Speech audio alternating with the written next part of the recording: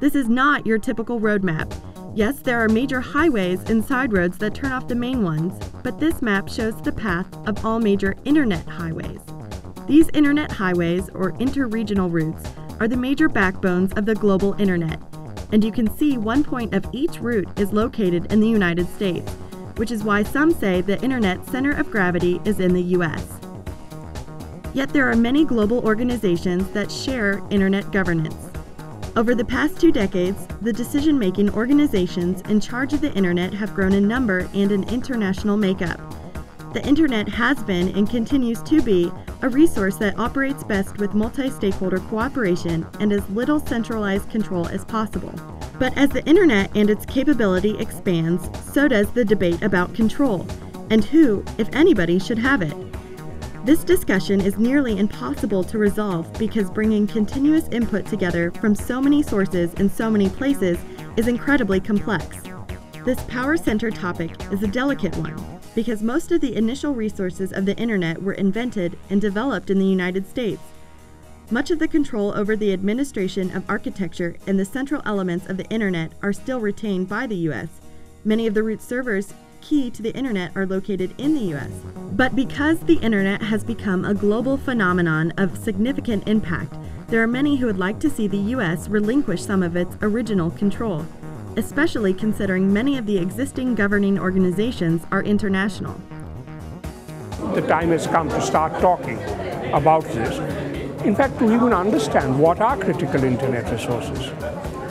Is it the domain name system? Is it the address space? Is it the root server system?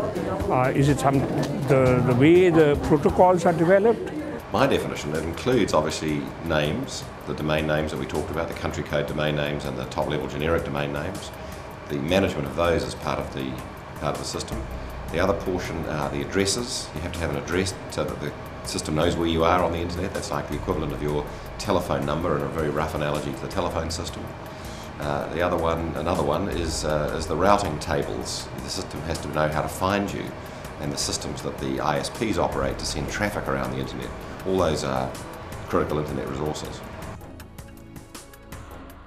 Critical internet resources relates to infrastructure.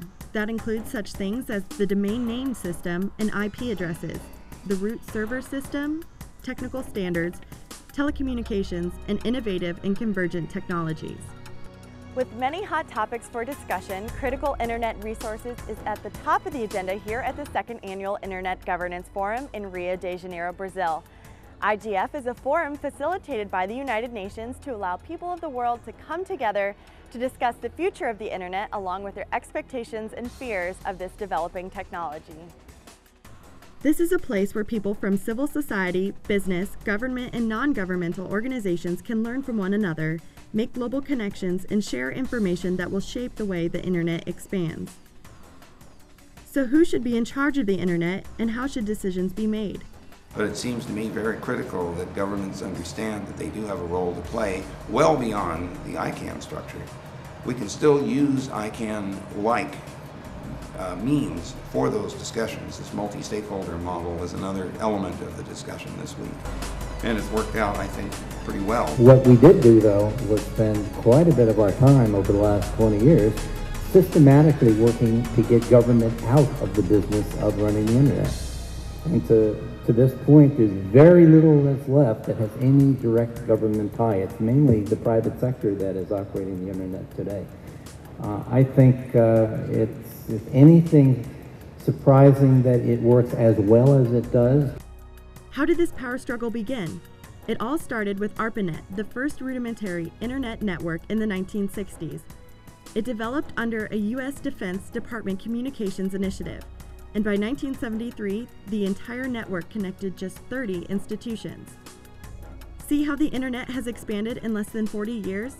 In fact, currently 1.1 billion people in the world use the internet, and by 2011, 22% of the world's population, or nearly 1.6 billion people, will be online.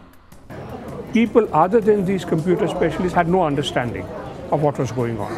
And slowly that understanding spread.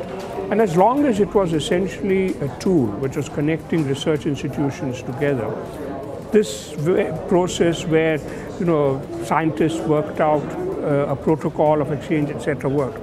The internet today is very different from that old ARPANET. I think the internet of today is different from the internet of the 1990s or even in 2002 when the whole discussion in the United Nations started. Today issues are totally different. It's now Web 2.0, it's all the Facebooks and MySpace and YouTubes.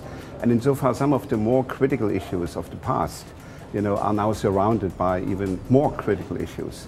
The Internet Society, a non-profit charitable organization, was founded in 1992. Mostly by internet engineers and scientists. They wanted people from all over the world to come together in harmony to plan the future of the greatest communications network. The Society's motto is to assure the open development, evolution, and use of the internet for the benefit of all people throughout the world. The Internet Society helps promote the founding principles of the internet as an open network built for innovation, creativity, and economic opportunity. Its subgroups include the Internet Architecture Board, and the Internet Engineering Task Force, the people who work to continue to develop the Internet. In 1998, the Internet Corporation for Assigned Names and Numbers, also known as ICANN, was created. ICANN is a nonprofit agency assigned to manage the domain names and IP addresses. It holds public meetings and encourages public participation in its processes. ICANN's the result of the internet community coming together and saying we need to organise how we run the internet. And so it consists of the various components that make the internet work.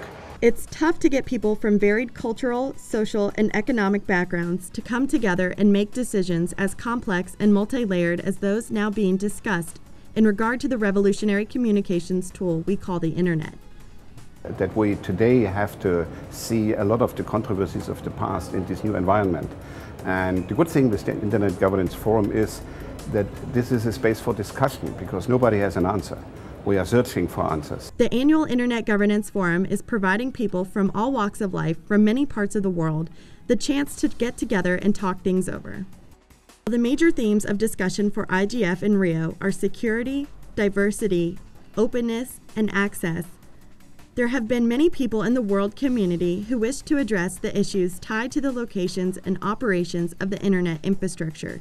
These are critical internet resources. There are those who say this type of discussion can become a pointless and possibly negative power struggle. Part of the principle of ICANN, and many of us who've been involved in other organisations, is to make sure that no one person or no one company or no one country or no organisation is going to actually control the internet. The benefit of the internet is that it's distributed and most of the power occurs at the edges. Any single person can join up.